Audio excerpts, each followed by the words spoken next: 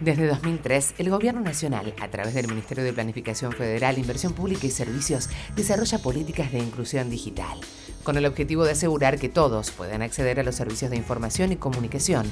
En 2011 se impulsó la Red Federal de Fibra Óptica.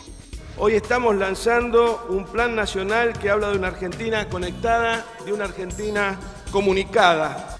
La empresa estatal de soluciones satelitales, ARSAT, trabajó en el tendido de más de 30.000 kilómetros de fibra óptica en todo el país, alcanzando 1.800 localidades, de las cuales 1.640 ni siquiera contaban con el servicio de telefonía básica.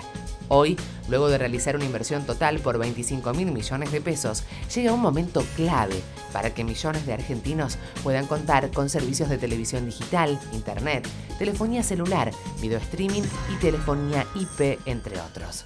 La red federal de fibra óptica comenzará a iluminarse, es decir, a transmitir información desde la localidad de Benavídez, donde se encuentra el nodo central de ARSAT. De esta forma, comienza a cumplirse con las siguientes metas. 1. Promover condiciones para crear mercados que brinden servicios de calidad y buen precio a usuarios de Internet, de modo que todas las regiones puedan acceder a las telecomunicaciones, incluso aquellas que no eran contempladas por las grandes empresas por ser consideradas no rentables. 2. Garantizar la transferencia de datos y compartir información en los sistemas nacionales, provinciales y municipales de educación, salud, desarrollo social, seguridad, defensa y gobierno electrónico. Así, se agiliza la administración estatal a través de una gestión pública unificada e informatizada. 3. Permitir la conexión de instituciones públicas, prestadoras de servicios minoristas, de telecomunicaciones e Internet y de servicios de comunicación audiovisual. De esa manera, se impulsa la estructura productiva y el desarrollo social y económico de toda la nación.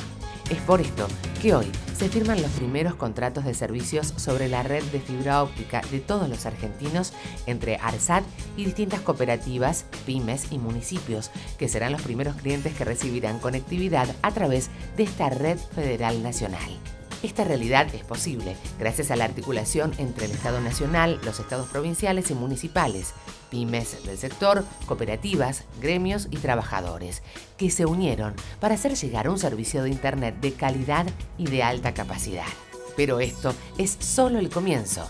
Luego de casi 4 años de esfuerzo, inversión y compromiso, comienza a hacerse realidad la utopía de garantizar el acceso a las telecomunicaciones y las nuevas tecnologías para todos los argentinos y argentinas, sin importar el lugar donde vivan.